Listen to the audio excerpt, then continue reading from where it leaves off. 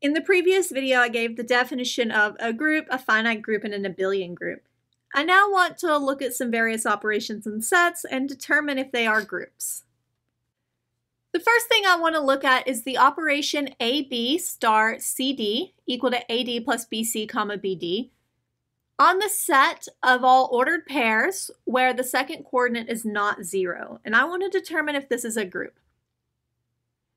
The first thing we need to show is associativity. In order to do that, I'm going to look at AB star CD star EF. Well, starting with what's in parentheses, I need to multiply the outside thing, so CF plus the inside, DE, comma, DF. Performing this operation, we would have A times DF plus B times CF plus DE, so we would have BCF plus BDE, comma, B times DF. Now let's consider the other way. This time I'm going to have AB star CD all times, or all star E comma F. That would give me AD plus BC comma BD if I start with what's in parentheses. I then need to star that with EF. I multiply the first coordinate of the first one times the second coordinate of the second. So I have ADF plus BCF. I then multiply the second coordinate of the first times the first coordinate of the second. So plus BDE. And then the second coordinates BDF. And we can see that these two things are the same. So yes, this is associative. The next thing I need is the existence of the identity. So I'm going to look at A comma B, starred with, and I'm going to call this E1 comma E2. And I need this to be equal to A comma B. Well, performing this operation, I would have A times E2 plus B times E1, comma, B times E2, and this should be equal to A comma B. And then we can set appropriate things equal. So we have AE2 plus BE1 needs to be equal to A, so my first coordinates are equal, and BE2 equal to B. And from this equation over here, we can see that E2 needs to be equal to 1. Once I have that, this becomes A plus BE1 equal to A. We can subtract A from both sides. And I get that E1 needs to be equal to 0. So I do have an identity. My identity is 0, 1. Finally, I need inverses. So what I need now is A comma B star C comma D to be equal to my identity, which we just showed was 0, 1. Performing this operation, I have AD plus BC, BD to be equal to 0, 1. Setting things equal, we have AD plus BC equal to 0,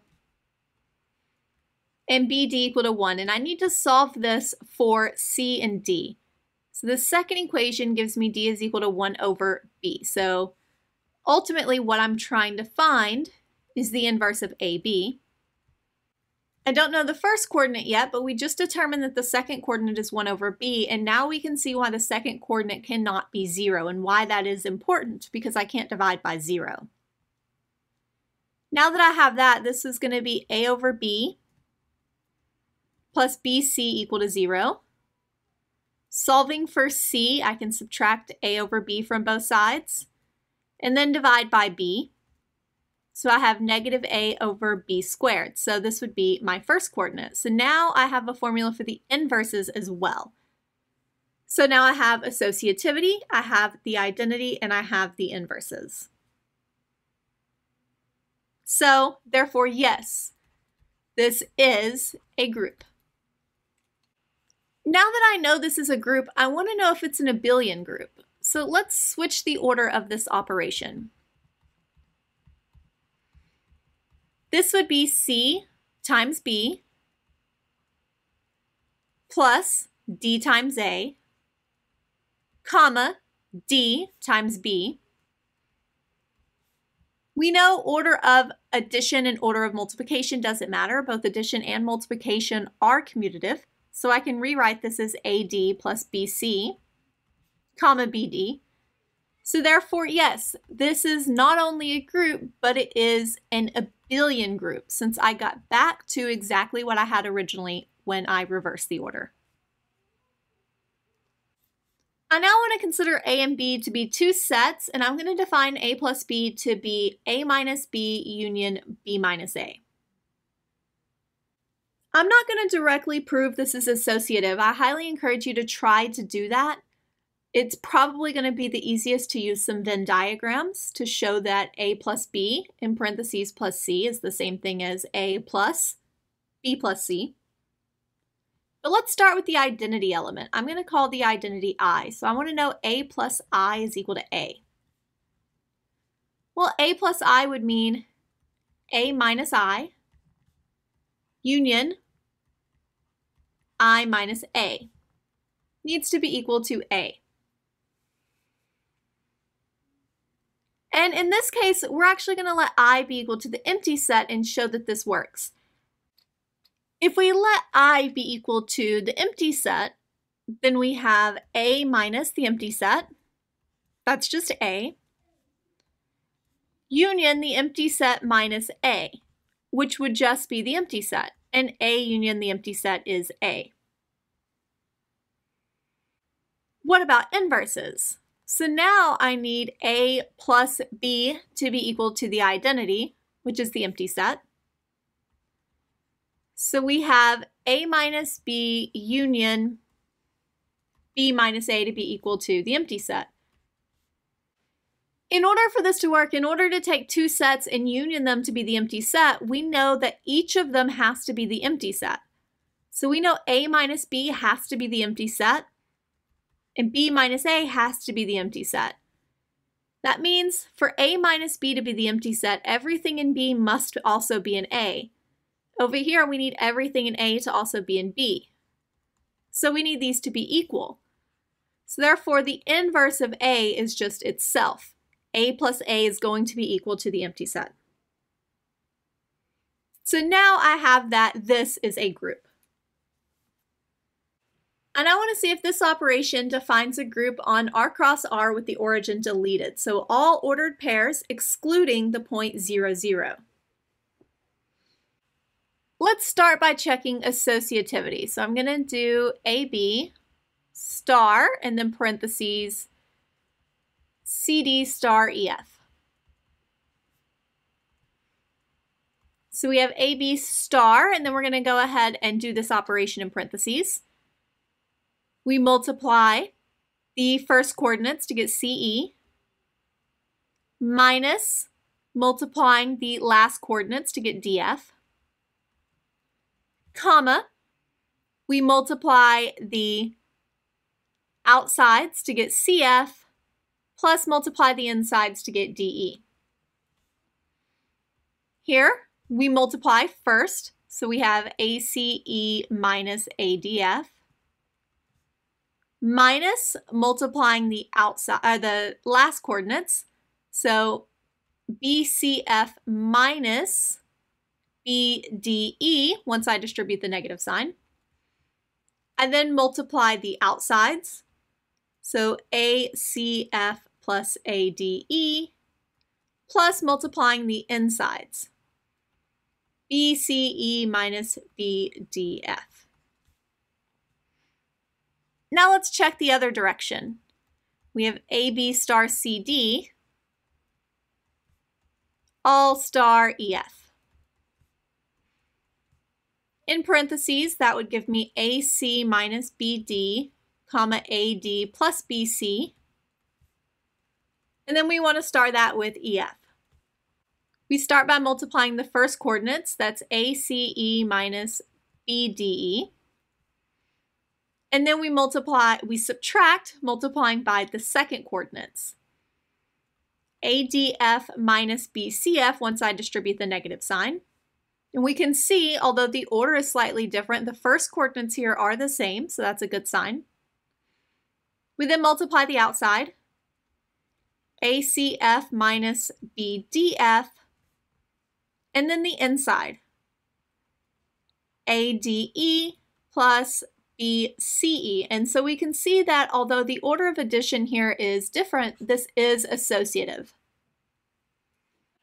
Next, we need to figure out our identity. So I'm going to do AB star E1 comma E2. And I want that to be equal to AB. Performing this operation gives me AE1 minus BE2, comma, AE2 plus BE1. And I need this to be equal to AB.